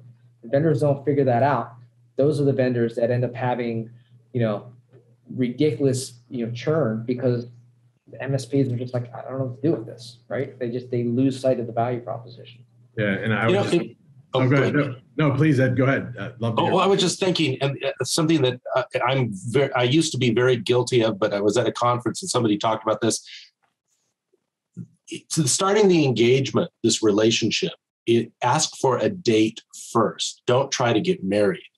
And recently I had another vendor calling me and trying to get me to buy things, get me to see demos. And I said, look, could I tell you what I really want? We already buy a bunch of products from your company. I want to understand what we're buying, what we're paying, and go over this list with me. And I said, and if that goes well, I may be willing to see your demo. I said, but you need permission to play first. Most vendor reps never call back. They never do anything. This guy did, by the way, he's from Kaseya, and he blew me away. And he did everything I asked. And I said, okay, what do you want to show me? And we scheduled a date for a couple new products that he thought, after having the conversation, would benefit our company. He'd gotten permission for us to engage. And now I've got other people going to join the call, and we're going to look at those new products. But too often, MSPs and vendors, they're trying to make the sale. Hi, my name's Ed. Would you like to buy? No, it's like, let's build a relationship. Let's date a while before we try to get married. It's a good point, Ed. And another thing that partners also really want that I think vendors forget a lot is that they want branded socks. They want logoed socks. Amen. Yeah.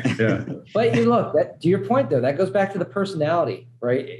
I forget which backup company that says back that SaaS up, back your SaaS up or something like that. But that gets back to like, this is an ecosystem. You're building a community, you're building an experience, and that's the personality, that's engagement, that's the stuff that builds a ridiculous brand loyalty. And so that's what's missing in a lot of vendors is, it sounds ridiculous, but it's those branded socks, right? It's the t-shirts. I mean, some of the tchotchkes are a little bit over the top, but it's creating an experience. And I think when vendors realize, again, that this is a team sport, right? That you have to do those things. You have to train, you have to reinforce, you have to, provide, brandable materials. You have to, provide, all of these social graphics to help them sell.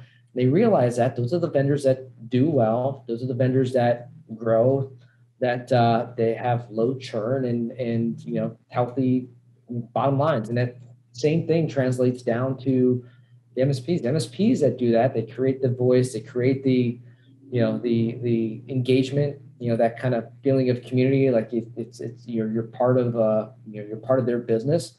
Those are the ones that inevitably scale and grow and some get acquired and outcomes like that happen. But this is, I have to say it again, this is a team sport. So vendors can't win without MSPs, and MSPs can't win without vendors supporting them. I'm glad you said that, Kevin, because often I think the MSPs often think, oh, I've got all these vendors and they have to kowtow to me. And I've always felt, Arlen Sorensen is the one who put this into me. You really need to build a strong relationship with select vendors, and they're your go-to-market, and you need to do everything you can to support them.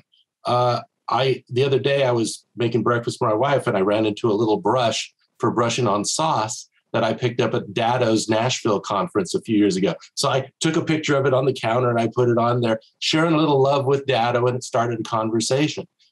When you find a vendor that works really well with you, you need to do everything you can to promote them as well. It's a two-way street. I like what you said, Kevin. It's all about the relationship.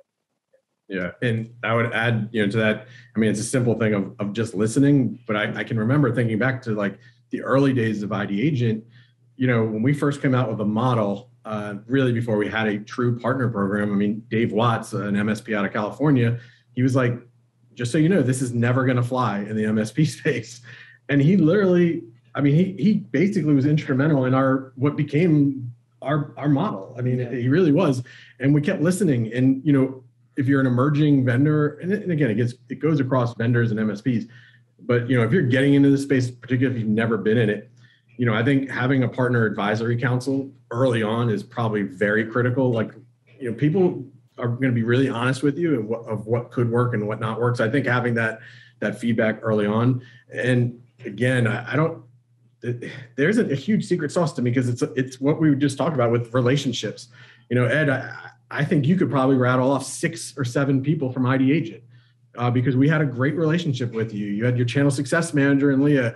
You worked with me, you worked with Dan, Kevin, like it.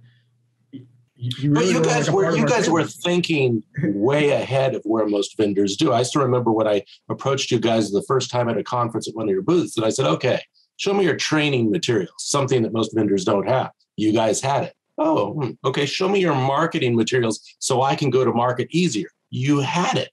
It was like you guys were thinking of what the MSP really needed.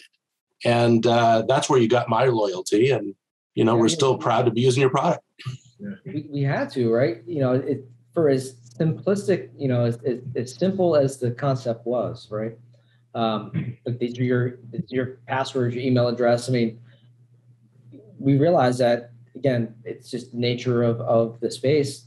Most MSP owners in particular, they're going out there, taking a step off the ledge and going to a lot of these events, trying to learn how to sell and market and stuff like that. But at the end of the day, a lot of them are still very much reluctant, introverted. And so we had to spend a ton of time building out training materials, again, for something we thought was like a no-brainer, like this is your password, you need to do something about it. But having that conversation, having the MSP having that conversation with their customers or prospect, for a lot of them was extremely difficult. And so we had to nurture them. We had to create the brandable materials. We had to create the social graphics. We had to create the event in a box. I mean, the golf tournaments and all that stuff, because you realize that we're never going to scale. Our partners are never going to scale unless we started to really, put that stuff, out there. And so when we did that, we leaned into it as much as we could. And we had great, folks like Dan Tomaszewski coming in and leading the charge and building out one heck of a team. And so, yeah, it was there was a lot of just investing in just basic like sales 101, and just giving them the framework to be able to go out there and sell. Again, what we thought was a pretty easy concept. But I still use one of the tips that I forget which ID agent employee it was that told me at the booth, Ed, let me show you this portal. When you're going to go in and have a meeting with a prospect, run their information and bring it to the meeting. I can't tell you how many new clients I have because of that little tip. Every time I meet with a new prospect, before the meeting, I run their dark web scan and I bring it and show it to them. Huge. Yep. Awesome. There's a lot of stuff for everyone to think about, and a fascinating discussion, and one that could probably go on at least another hour if we or two. Or two. But really great stuff. I want to thank you guys so much, Matt Solomon from Channel Halo, and Kevin Lancaster from Venture Monitor. Thank you guys so much. Also, say the name of the podcast again. It's Channel Fied, FIED, Channel Fied. Channel Fied. Awesome. Yeah, we'll put a link to that in the show notes for those who are listening, and a link to the description on YouTube if you're there to go and check that out. Best of luck with the new podcast, by the way. I hope you guys have lots of success. And of course, give ChannelPro Weekly a little bit of love in some of your episodes as well. Absolutely. Well, awesome having you on. Thank you very, very much. We're going to take a short break. When we come back, we're going to have Ed with us on the other side to wrap up the show with a little bit of fun and a little bit of regular end of the show features. You won't want to miss that. Stick around. We will be back in just a few.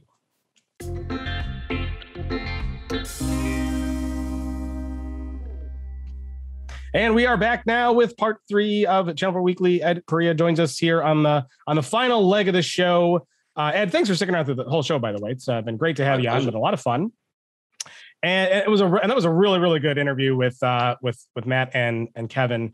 Rich, Ed, I'll start with you. Anything that kind of struck you as very interesting about that interview? Any takeaways?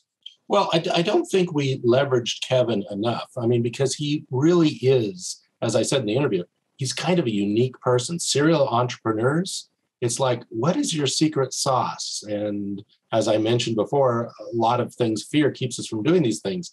He's a smart cookie. And if I could learn a bit more from him, that would be time well invested. I agree. I don't think it'll be the last time we have him on, because I think he could speak to a lot of things that an MSP was concerned about, especially from the business side. So I 100% agree. Rich, anything that stood out to you? I'll pile on about Kevin there, because I was thinking to myself right before we started recording the podcast, and I remember we were going to be talking to Kevin. I was thinking back to the first time I met him, which I think was, I remember exactly where I was. We were at a ChannelPro SMB Forum event. We were in Newark, New Jersey. He was sponsoring. I had never heard of ID Agent before, because ID Agent had only been selling through MSPs for like 6 months at that point. And I think this is like November 2017. And it was, he mentioned that vendors are reaching out to him because they want to see, can I replicate the velocity you had? The velocity that he had at ID Agent, going from, 0 MSP partners to 1,000 plus. I mean, I don't know what it was, 18 months or something like that. It was crazy. So, he has hired, I know some of the people who worked for him at ID Agent, really smart, so he is very much a very smart, very effective manager. It's been really interesting watching him at work these last few years. Absolutely. And I don't discount Matt Solomon's presence. He had a lot of really, really interesting things to say, and a lot of good stuff. He's also a very smart guy too. Yeah, great personality, and an industry pundit that people turn to for advice. He's going to do really well in his venture. I think so too. Yeah, I agree. And I'm looking forward to their podcast. I want to go check that out on YouTube as well. I think that'll be one of my regular listens. Although I learned, Rich, I also learned from them that people listen to podcasts at like 2 times speed. Like that. Do you listen to podcasts that way, Rich? I don't. I'm not even really sure what the setting is to do that, but I don't. I listen at regular speed. But then again, I don't listen to a lot of podcasts quite as long as ChannelPro Weekly. He's not the only one that because Matt is a regular listener of the show, and but he's like it's weird hearing your normal voice at normal speed, because he's like, I normally listen at 2x the speed, and I know some people do that so they can kind of get through shows a little faster and be able to listen to more podcasts, because there's so many great ones out there. And I told him, like, I've tried to do that, but it's really hard listening to the show when like everybody sounds like they're like one of the chipmunks from Alvin and the Chipmunks. So I listen to them at normal speed, just passively, but usually I usually always have a show going in my ear, like when I'm driving or outside walking at the gym, whatever. Like I'm normally always listening to something. So maybe I get through a lot of podcasts. I'm just listening all the time. It probably takes me longer. If I listen to twice the speed, maybe I could get in more, but you have a speaker in your shower yet? There is one. There's one in there. Yep. Absolutely. Yeah, a little Bluetooth one. I've got my Bluetooth one. So that's when I listen to my podcast. It's usually 2 while I'm getting ready to take the shower, 1 during the shower, 1 after the shower, and boom, boom, boom. It used to be empty time. Now it's educational time. Yeah. Oh, and it's amazing how much you can learn from podcasts if you just listen to a bunch of them. So I always just have mine going in some show in my ear all the time. One day, Rich, I think we should maybe do our own list of like podcasts that we listen to. I think that'd be kind of a fun thing to explore and highlight some of the shows that we like ourselves. But for that, we're gonna end there. Awesome interview. Thanks to them for coming.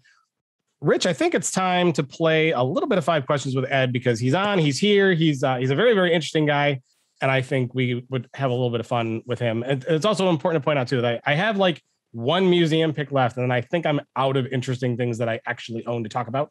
So I'm trying to save that one as long as I can. And then we'll kind of see what the future of a museum pick's gonna be sometime after episode 200, which is rapidly coming, Rich. Episode 200 is almost here. Can you believe that? Yeah, right around the corner. Next month, right? Next month, yeah. Crazy, crazy stuff. But Ed, so 5 questions if you're not familiar with it. Rich and I are gonna ask you 5 questions, kind of rapid fire. The whole shtick of this is that Rich and I do not write these questions in advance. We must come up with them on the fly. So it will be about anything and everything, nothing embarrassing, no getches, nothing like that. But but I guarantee it will be off topic, just so we can learn a little bit more about you and have a little bit of fun. Are you ready? I'm ready. Not as much as I'm going to be. And there's a quiz after the questions. Rich, question number 1 to you. Okay. So, there was this extended period of time when we were all basically locked out of restaurants that, we could get the food brought to us. We couldn't actually go to the restaurants. Thankfully, we can go to restaurants again, pretty much everywhere. What was the first place you went to once restaurants were open again? Wow. Actually, I never stopped. So the restaurants here in Silicon Valley, you couldn't go in, but they could serve you at the door, or you could pick up something. And, my wife and I work so darn hard. We don't like to spend a lot of time in the kitchen. So I'd go pick up things and this and that. But I do remember the first in-person one we did was an Italian restaurant. And, I love Italian food, and we love that place. It's great. Awesome. All right. If you lived here in Silicon Valley, you'd know it if I said it, because everyone. Well, you can say it. It's fine. What's the restaurant? Palmadero, and it's a huge restaurant. I mean, it's like covers the area of maybe 3 or 4 other restaurants. They have the inside dining, but the outside is 3/4 of the place. And the service is amazing. The food is fabulous. Oh, so good. I imagine, outdoor dining in California is probably a little easier than it is in Northern Illinois when everything was shut down here. It's like you could go do outdoor dining with a parka on, and icicles coming down from your face. Interesting stuff. So question number 2 to me, you talked a little bit earlier about travel. So, and you said you'd like to visit Mexico. What part of Mexico has been your favorite place to travel and see or do?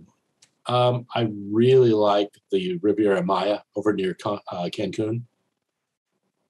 And what there attracts you? What's your favorite thing there to see? The nice thing is it's kind of a nexus. You've got Isla Mujeres a little bit to the east, which is on your way to Cuba. South is Cozumel, great diving. You got Cancun proper. You got a lot, and there's so many tourists there that they've built up a wonderful restaurant and activity center. There's just so much to do there. So I'm big thumbs up on the Riviera Maya area near Cancun. Excellent. Book your travel today, folks. Yeah. Rich, question number 3 to you. So I may be barking up the wrong tree here, but you mentioned you live in Silicon Valley, and Silicon Valley by reputation has just crazy real estate values. And so I'm just guessing that the cost of living in general is maybe a little out of hand in Silicon Valley. So what might be a really good example of just how kind of nuts it is? Oh, well, on a personal basis, my house has vastly outperformed the value of my business. And that was not Ed's strategic business plan. Yeah. The rule was buy a house so we have a place to live and launch a business. And the business was going to be the big money maker. But real estate, our house has gone up nearly 4x from what I bought it for. Wow. Yeah. If I could go back in time, I'd buy several. Oh, yeah. Right. Yeah. Go back in time and buy all of San Francisco. And you'd probably do quite well. A couple of my friends are descendants of people who used to own lots of acreage for fields. And what they did is they kept the ownership and they just started leasing out the land, and things have been built on them. They will not have to work for generations in those families. Wow. Crazy. My family really should have taught me the value of real estate when I was a little boy. All right. Question number 3. Is it 3? Question number 4 to me. What do I want to go? Okay. So you mentioned cheesecake earlier. So let's set the scene here. Good thing I'm not standing up so you can't see how heavy I actually am. All right. So you're approaching the dessert bar. And there's the pie area, there's the cake area, and there's the ice cream machine. Okay. Mm-hmm. Where, Ed, do you go? Like, what's the dessert that you're Why are you limiting me? Because they said you can only take one. Oh, okay. Well, and you've got every dessert known to man on that table. What do you grab? My wife actually brought me home a little half pie the other day of key lime pie to remind me of our trip to Key West a few years back. And it was nice of her, but it didn't taste nearly as good as key lime pie in Key West. not even a little bit, obviously. So you're all about the key lime pie, huh? Well, you want different experiences that you don't get normally, like a thin wedge of, oh my God, it's pecan pie. You don't want a big one because you'll die of sugar overdose. But a little thin piece of really well-made pecan pie, that's good. But I like my ice creams and different things. It's great. Awesome stuff. And I 100% agree with you. There is no better place to get key lime pie than Key West because it is not the same anywhere else. So why don't they export it? Why do they keep it all to themselves? I don't know, but it is definitely different there. My wife and I were married in Key West, and we got a chance to go and go to a couple restaurants, and yeah, they definitely have the best key lime pie for sure. All right, Rich, question number 5 to you. Very simple one. We're all in one way or another in the tech industry. Ed, what was your first computer? Oh my God. And usually rattle this off the head. This is Stroke Boy here trying to find something in his brain. I know it was a mainframe. God, I can't. It had 9 switches, and you literally had to form the byte with the first 8, and the 9th one was just to get the computer to receive the byte. It was terrible. And every time it would die, you'd have to start over to get it to boot manually. But it was a tremendous MSI mainframe. I remember it now. It was an MSI. And it was a great thing for a young teenager to break his experience with, because I'm so tolerant of technology problems today within a degree, because where I came from, I mean, we had screens that were like 64 characters across by 60, today the world is just so different from where I started. So it's been a nice journey. Very cool. Yeah, computers have definitely come a long way in and when you look at it holistically, a very, very short period of time from where they started, because they started very archaic. So bonus question. So if you go back to younger you playing with that mainframe, and if you were to look forward to what a computer looks like today, would you even believe that that's real, or would you believe it's science fiction? I don't think I would believe it, particularly with the headsets and virtual stuff. It's amazing. And, here's a bonus answer. I hope to retire in about 10 years. One of the reasons I want to do that is I can't even conceive of what's coming in the next 20, 30 years. I've done a good job of holding on to this industry with my nails and trying to keep up with the technology, but it's getting so fast and making such leapfrogs. I can't even imagine where we'll be in the next 20, 30 years. Very true. Very true. Well, interesting stuff. Ed, thanks for playing along. Really appreciate it. My pleasure. Rich, why don't you grab your crystal ball and tell us with some accuracy, because you're usually pretty good about telling us what happened that we might have missed. You get it right most of the time, but then look into the future and tell us what we might see. I know you're a little spottier on that, but if you could predict the future, what would you tell us? Well, let's start with the part where I do better, which is the stuff that's already happened. And a great place to catch up on that is our weekly In Case You Missed It post, written by ChannelPro's James Gaskin, appears on our website every Friday. He's going to be telling you about the new CEO that they have at Barracuda Networks. And the reason they have a new CEO is because the old one left and is now the new president at Palo Alto. Norton bought Avast this week, which was interesting. And as we have discussed, Samsung has some new foldable devices. I don't know whether to call them phones or tablets, quite honestly, but James will tell you what to call them. And he's also got something about pickleball, and I won't even try to explain why he's going to be writing about that, but I think you'll enjoy it. Now, in terms of next week, the ASCII Group is doing its next event in Raleigh, North Carolina, where we will be doing an event in some weeks' time. And the Business Technology Alliance, a membership group for folks in the principally in the copier printer world, they are holding their national conference in San Diego next week. Excellent stuff. Well, all things to look forward to. I'm definitely curious about the pickleball article. I want to know what that's all about. So we'll have to check that out ASAP. A big thank you to our guest host today, Ed Correia. Thank you so much for being on. I hope you had fun. I always have a great time. Good. If for those who want to get in touch with you, learn more about you, how can they do that? Where can they go? How can they find you? Just Google Sagacent, SAGACENT. It's a unique word. It'll find us. You'll find us. And I assume you're on the socials and all that stuff too? Oh my God, yes. Awesome. So check them out there and get in touch with them. Ed, thanks again for being on. It was my pleasure. It was great having you on. Hopefully we'll get you back again. soon. So another place to go, folks, is the ChannelPro Network website. That's channelpronetwork.com. There you'll find articles, news, white papers, downloads, resources, all kinds of stuff that will help you make your business better, keep you informed on what's going on in the world of technology, and lots more stuff like that. So point your web browser there each and every day, set as your homepage. That's where all the action is.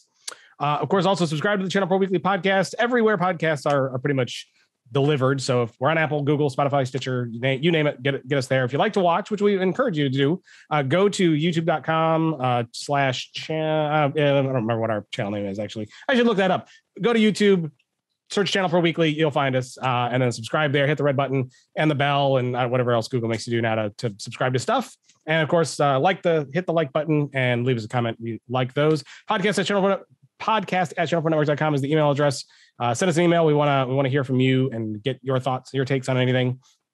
We're on the socials everywhere. So seek us out there, yada, yada, yada, so on and so forth. So with that, I want to give a very big thank you. We will be back next week. We do have a show for you next week. Although Richard, you're not on the show next week, right? That is correct. I'm on vacation next week, but you will be co-hosting with Eric Simpson. Ooh, that will be a fun show, folks. Yeah.